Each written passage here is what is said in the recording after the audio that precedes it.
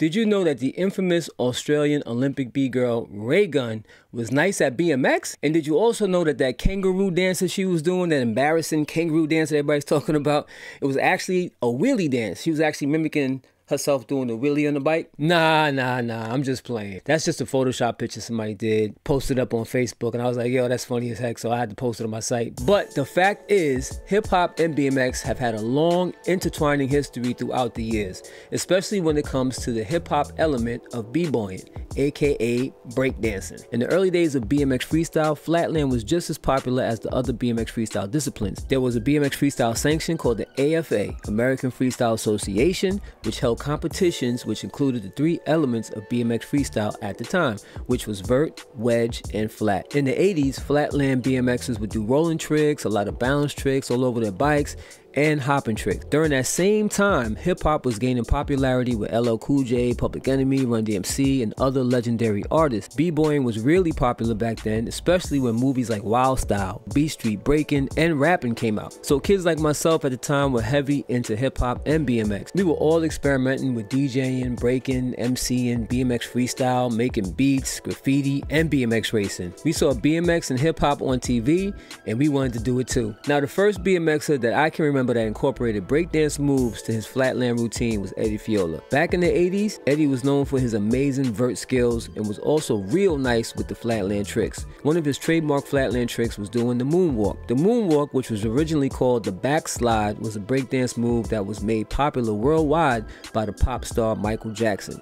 If you didn't know anything about breakdancing or b-boying in the 80s, you definitely knew what the moonwalk was. Actually, it was technically a move associated with popping, which is technically not a breakdance move, but that's just like saying a dirt jumper is technically not a BMX bike, when we all know at the end of the day, it's the same damn thing. Popping, breaking, b-boying, b-girling is all part of hip-hop, just like dirt jumpers, Flatland, trials bikes, 24-inch to 29-inch so-called wheelie bikes are all part of BMX. But we'll leave that for the purists to debate about. Alright, so now back to the story. In the 80s, you definitely knew what moonwalking was due to Michael Jackson making it popular. So, for the moonwalk trick that Eddie did, he would hold himself up on one side of the bike and shift his lower body backwards and mimic the moonwalk move.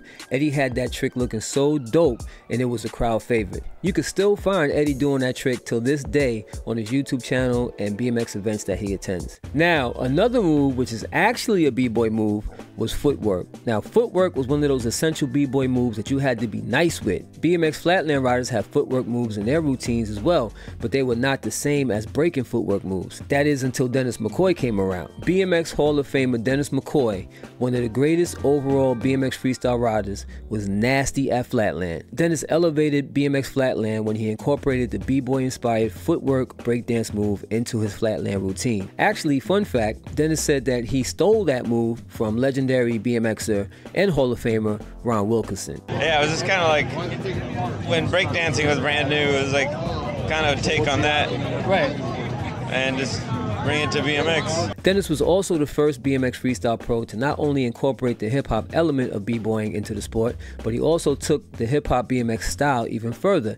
He gave himself the nickname DMC, which was inspired by Darryl McDaniels from the iconic hip-hop group Run DMC, who were huge at the time. And then from the popularity of Run DMC and BMX, plus the fact that Dennis was representing b-boying in his Flatland routine and going by DMC at the time, led Dennis to landing a sponsorship with Adidas in 1988. So that was the early days of how the worlds of BMX Flatland and b-boying, breakdancing, and popping collided. Ever since that time, BMX Flatland and b-boying have been crossing paths on several occasions, most notably with Flatland versus BMX breaking competitions and exhibits held overseas. You even have b-boys incorporating BMX Flatland into their routines, like literally taking a BMX bike and doing breakdance moves with the bike. Not riding the bike, but having the bike on them while doing breakdance moves. Yeah, that's crazy. The evolution is bananas, y'all. So let me know what you think about this phenomenon of hip-hop and BMX intertwining, Flatland BMXers doing breakdance moves and all of that.